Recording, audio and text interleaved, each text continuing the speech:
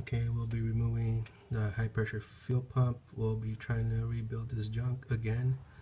And before I do, just want to ask everybody out there, if your sensor is flipped over like this, or is it with the clip showing?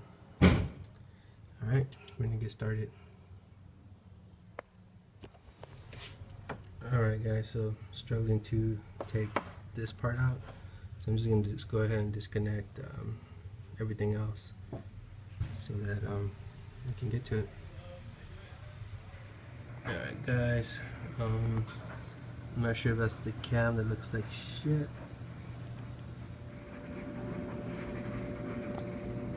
As you can see, this is the integrated engineering piston and everything fully assembled. Oops. There's a retaining lock. Push it out so you guys can see how it's assembled. So I'm pretty sure there's only one way to assemble this. This is the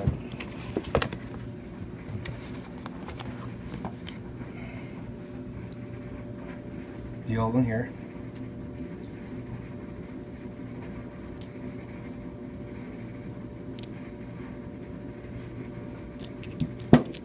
And as you can see, the retaining nut is there.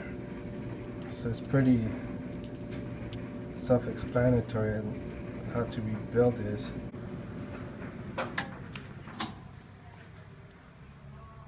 Alright, you can see the retainers aren't in. I'm going to have to push it with my hand and let those suckers slip in. Alright, give me a second so while I do that. Alright. There you go. As you can see, it's flush.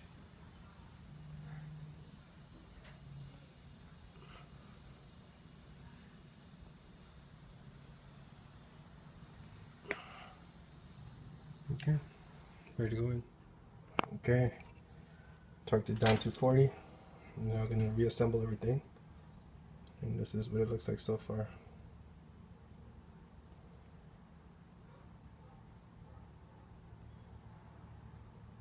Alright guys, my only other question was, when putting in the PCV holes, I'm not quite sure if it's this end.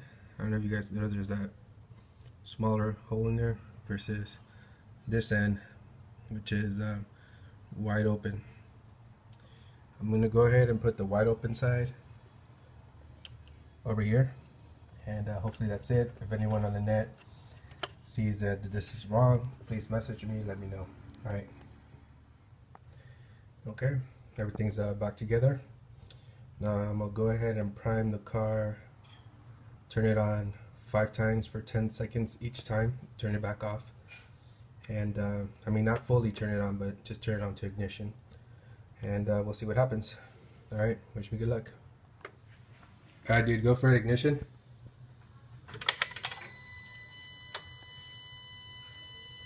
Alright, hold on, give it a few seconds.